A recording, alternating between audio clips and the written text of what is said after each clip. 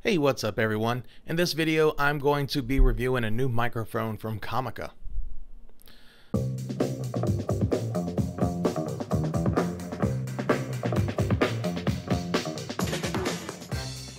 Alright, before we get too far in the video, I just want to remind everyone, if you like the video, please give it a thumbs up. If you like the channel as a whole and want to see more content like this, don't forget to like and subscribe.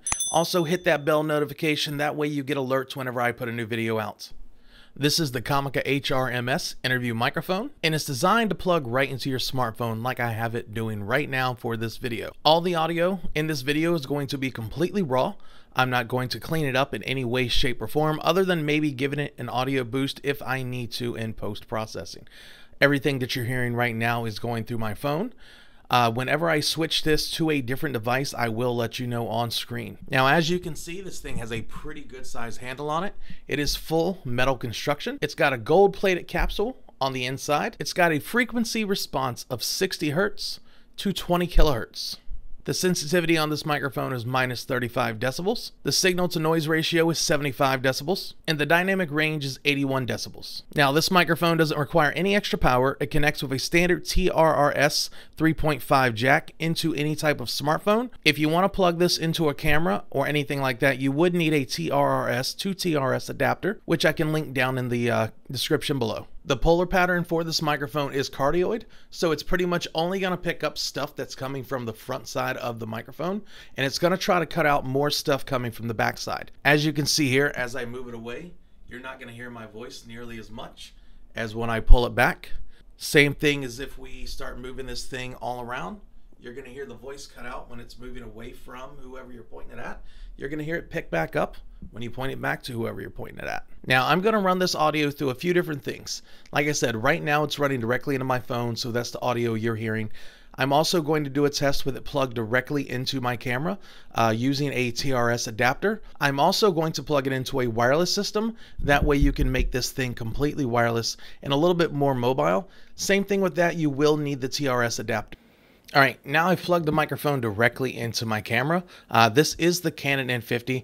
Test 1, 2, 3, 4, 5. Test 1, 2, 3, 4, 5. Test 1, 2, 3, 4, 5. Test 1, 2, 3, 4, 5. This is what the audio sounds like when you're moving around the microphone when it's plugged into the camera. This is what the audio sounds like when you're moving the microphone around when it's plugged into the camera. And then back on me. All right, I'm now testing the microphone plugged into a completely wireless system. As you can see, I've just got the cable in my hand. That way I can freely move around with it if I want to. Now, if you already have the COMICA wireless system for their smartphone lavalier recording, you can plug this microphone directly into the same transmitter that you would normally plug your lavalier microphone and just use this instead. That way you can keep it right on your person and talk. What I'm using currently is the Rode Wireless Go. It's what I have accessible to me, but it essentially does the same thing. Again, like I said earlier in the video, you will need the TRRS to TRS cable in order to make this function. Testing the microphone on a wireless connection. Test 1, 2, 3, 4, 5. Test 1, 2, 3, 4, 5. Moving the microphone away from me. Testing on a wireless connection. Moving it back. Testing on a wireless connection. Moving the microphone around. That way you can hear the cardioid pattern. You hear when the microphone's picking up. And then going to move it back to my mouth.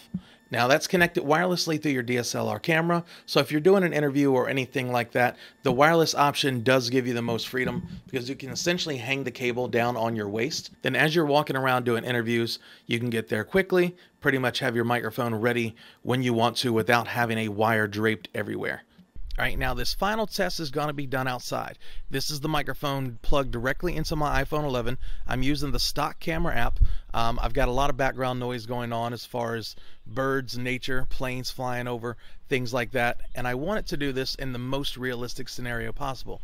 This is what COMICA designed this microphone for, plugging directly into your phone, doing interviews on the go. And I figure a lot of them are going to be done outside. You're going to have events, venues, things like that. So this is probably one of the more important sound tests. That way you get an idea of what this is going to sound like in a realistic outdoor environment plugged directly into your phone. Now I'm going to stop talking just for a moment. That way you can hear the background noise and how much it picks up.